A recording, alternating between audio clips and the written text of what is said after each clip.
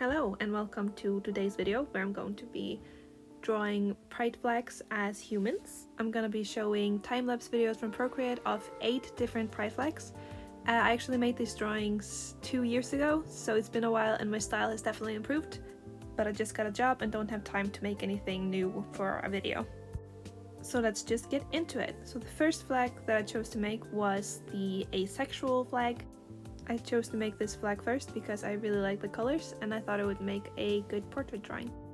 When I draw portraits, I like to start with the colors and then I like to sort of map out where the features are. I mostly do this out of laziness because I'm too lazy to make the sketch, but I also think it's just more interesting and more fun. Here I finally go in with some colors. I chose purple for the eyeshadow because when you're doing portrait there's a limit to what you can do to make the flag recognizable. So the only thing that I could really use to make it look like the flag is the eyes and then makeup and any sort of small details in the face. So you can see me using a lot of stickers and such in this series. For this portrait I decided to give her a little band-aid on the nose. And there's not really any meaning behind it, I was just trying things out. There was no planning beforehand. I also added some black makeup under the eyes just to get some more of the colors of the flags, and then I gave her purple lips. And I'm actually still pretty happy with the lips, I think they're really cute. And then I gave her some freckles, and of course she needs a neck and an ear. And then here goes the hair. I decided on black because that was the last color that I hadn't really used, so I had to put that in there. And then I tried giving her white pupils, which I actually changed back later, and I gave her a band-aid on the cheek. And here comes my favorite part, the purple grape juice blood. And here is the finished drawing for the asexual flag. I think it turned out pretty good. And next up is trans. This one I had a lot of fun with, and it is also one of my favorite ones in this series. I'm a big fan of baby blue and baby pink, so I was really excited for this color palette and I had a lot of fun with it.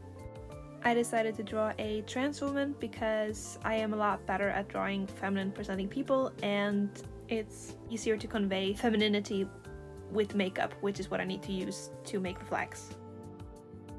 I decided to go with this sort of half and half type of theme where her upper lip is pink and the lower lip is blue, and then one side of her face has blue eyelashes and a pink eye and the other one has pink eyelashes and a blue eye. I thought that would make things just a little bit more interesting.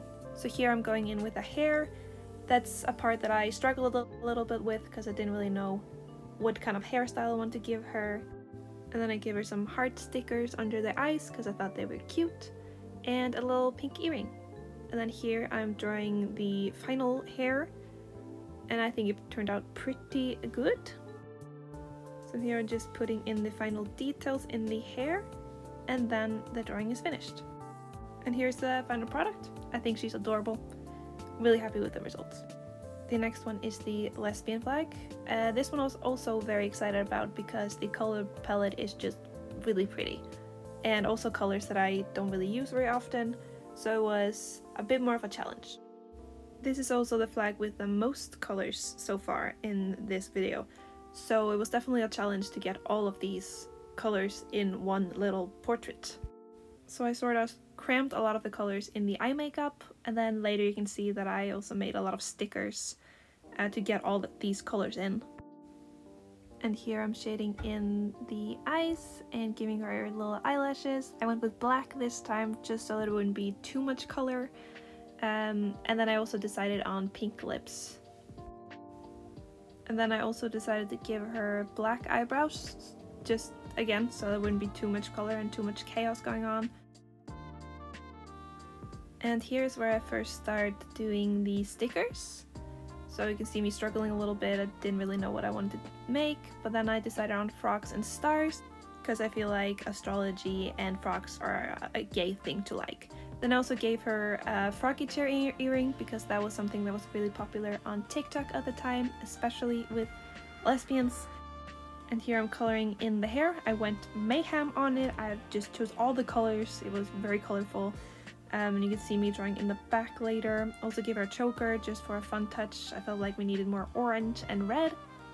And here I'm coloring in the last stickers, and then she's pretty much done. And here's the final result. Next up is the non-binary flag. This is another flag that has colors that I normally wouldn't put together, so it was also a challenge, but also fun. It was a good challenge. I liked it.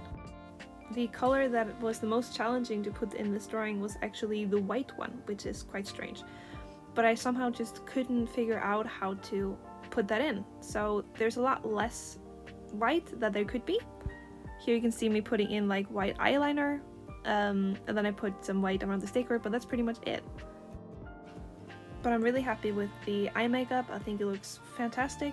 Then I gave them some black hair with purple highlights, which I think looks quite cool, and a lot of happy stickers on the face. And of course they need a neck and some eyes.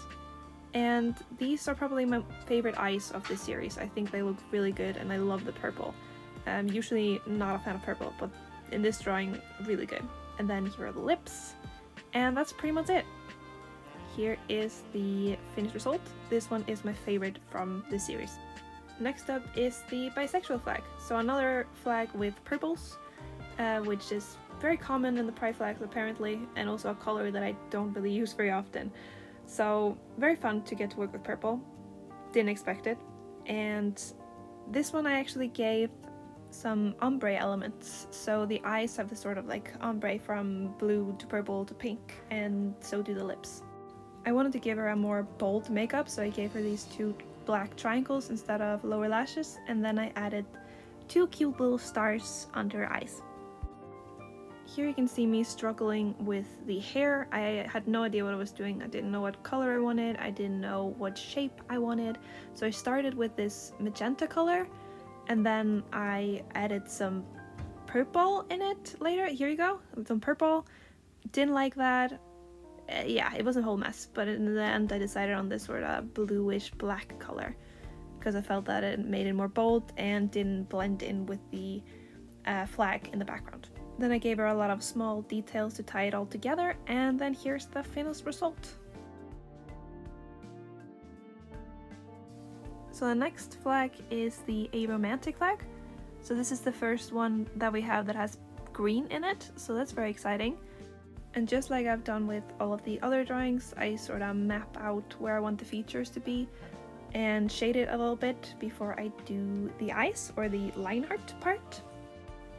So here I'm drawing the eyes and eyelashes just like I've done with all of the other drawings, and then I give her some more shading and some more blush, and then here's the eye makeup. Decided to go with green, black and white, which are the colors of the flag, so makes sense, but decided to cram them all into the eye because I thought it would make for a cool effect.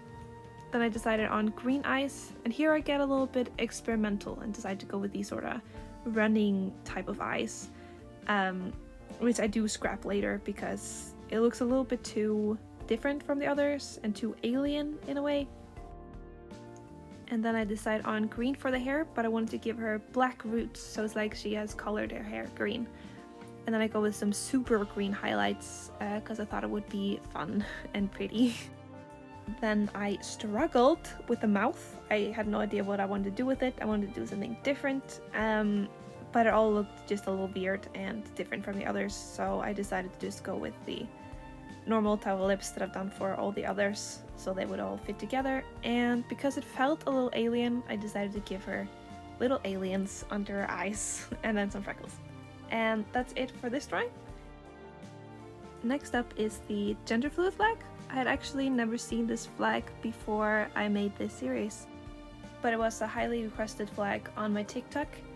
And I think it's a really pretty flag. It has a lot of good colors that I like. I really like the pink, so I really enjoyed this. So here, like with all of the other drawings, I draw in the eyes and then I shade around it, give her some nostrils, all that good stuff. For the makeup, I decided to give them pink on the inner corners and then purple on the ends, and then a little bit of blue under the eyes. And I really liked how the different eye color thingy worked with the trans flag, so I decided to do the same thing here, but this time with pink and purple. I decided on blue for the hair and eyebrows because I've already used pink and purple for the eyes. And then here I'm drawing in the hair, but I also decided to have some black accents because I realized that I didn't have anything black except for the line art, so I had to add that in here. Then I added in some hair clips just to put some more of that pink in there. And since I made the hair clips pink, I decided to make the lips purple, but then I changed that later because I didn't like it and I thought pink would be a lot cuter. And then I added a fang because fangs are fun, and some final stickers. And here's the final result.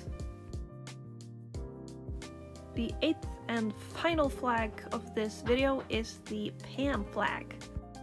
The color palette for the pan flag is immaculate. I'm a huge fan of magenta, bright yellow and bright blue together, and I've actually used it a lot. I use this color palette, for example, on both the profile picture of my Instagram and my TikTok.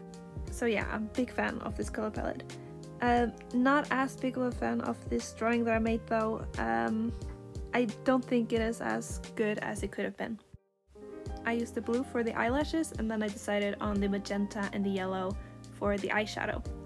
And then I used all of the colors in the eyes, which is where I think things went wrong. I decided to give her half and half type of hair, where one half is magenta and the other is blue. And I think this actually went pretty well and it looks pretty good. And then here you can see me try a different eye color because I didn't like the first one. But I just ended up going back to the other one because this was even worse. But you know. Here I give her a little ponytail, and then I give her some highlights in the hair. And then I start trying to incorporate the yellow into the drawing again with those horrendous lips and this kind of a cloud-ish makeup, which isn't bad, but I end up changing it later on in the drawing. I actually struggled a lot with the lips, even more later, because I just end up wanting to incorporate all the colors in there. But they actually look pretty good. They're not terrible.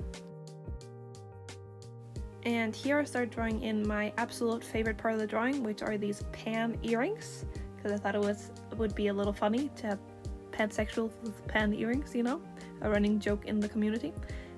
Here you can see how the lips turned out. They were a little too much color. And here's the finished result. Not bad, but could be better. So that was it for today's video. If you made it this far, thank you so much for watching. I hope you enjoyed, and see you next week. Bye bye.